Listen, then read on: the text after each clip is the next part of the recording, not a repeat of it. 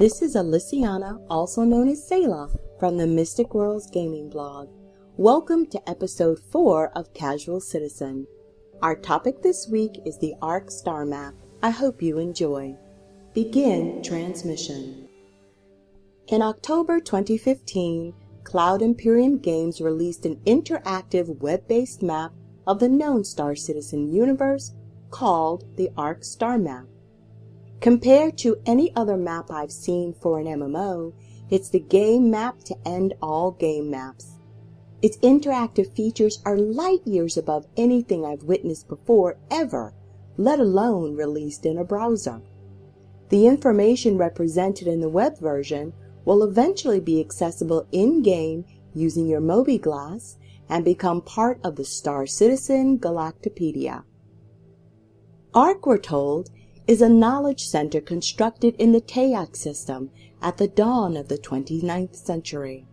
Not bound to a particular system or species, ARK is a central and neutral repository of all galactic knowledge.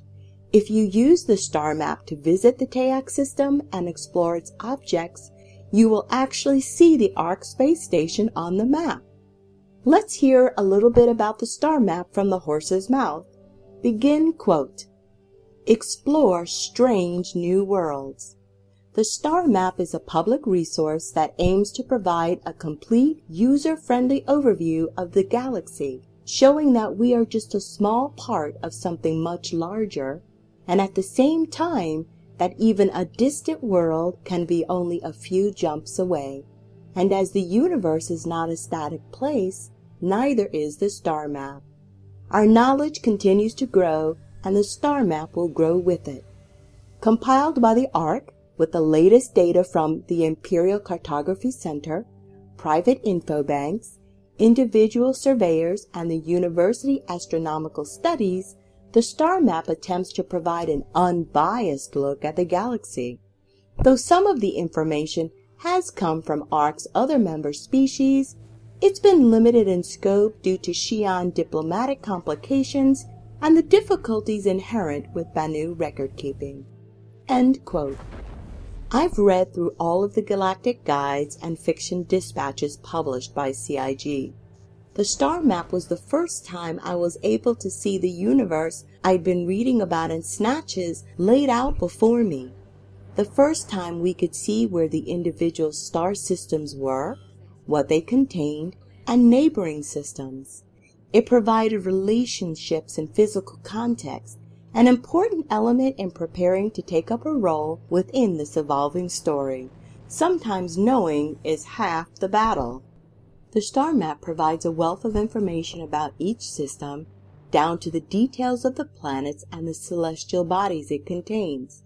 When planning an excursion, you'd certainly want to be able to distinguish between safe zones and hazardous ones. Equally as important, the map identifies systems we know nothing about or whose information is being obscured by the military. Are you brave enough to risk venturing into those systems? If so, what will you find there? Friends or foes, riches or ruin? Some of the major features of the star map include the ability to review the known star system universe, its systems, celestial bodies, points of interest, and jump points, go to any known system and view its composition, obtain high-level information about all of the celestial bodies displayed, view all jump points within a system, including the ship size restrictions, plan travel routes via jump points, make bookmarks, even flag specific systems as a void. Identify resources available within a system, such as asteroid fields and gas planets. View sensor heat maps of population density, economy, and threat. Discover known but not publicized locations.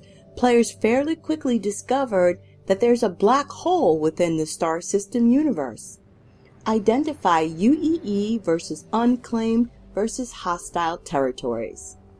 This episode is not intended as a guide. It's to raise your awareness and encourage you to explore the map for yourself. I found navigating around the star map entertaining and informative. You can see and travel to systems you've read about. It was cool to investigate concrete physical facts alongside information that I've gleaned from dispatches and fiction. Not everything about the Star Citizen universe is being revealed on the map.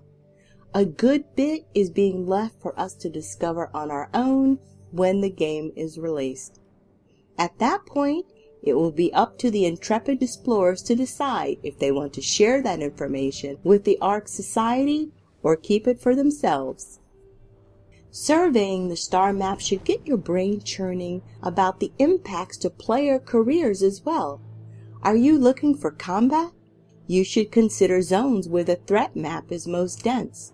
Likewise, if you're planning to do search and rescue, you'd want those same zones, since high population and conflict increases the odds of medical services being needed.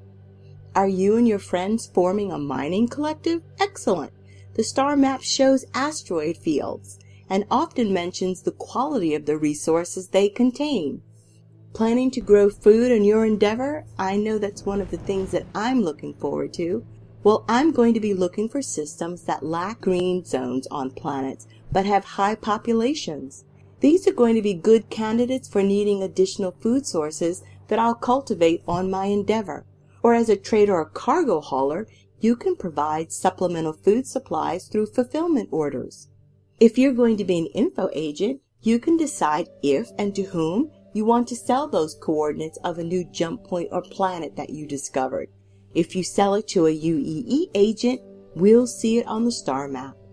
Anxiously awaiting the arrival of your starfarer to take up your role of refueling ships in space? Well, you're going to need to know which systems contain gas planets that you can siphon resources from to process into fuel. The star map is so much more than just a map. It enhances the context of the lore we've been provided and gives us clues as to locations we want to invest time and energy in when progressing our careers. It assists in logistics and decisions related to player professions. It lets you begin to evaluate how the ships you think you want or have impact your ability to travel based on jump point ship size restrictions. Lots of food for thought, lots of fun things to consider. In conclusion, let me reiterate, the star map is something you need to see for yourself. And in the coming weeks, we'll take a closer look into the pivotal systems we're likely to encounter in the early days of the persistent universe or are of significant importance. Nix, Vega, Terra, Cathcart, to name a few. I hope you've enjoyed this episode and continue tuning in for more. Stay well and fly safe. End transmission.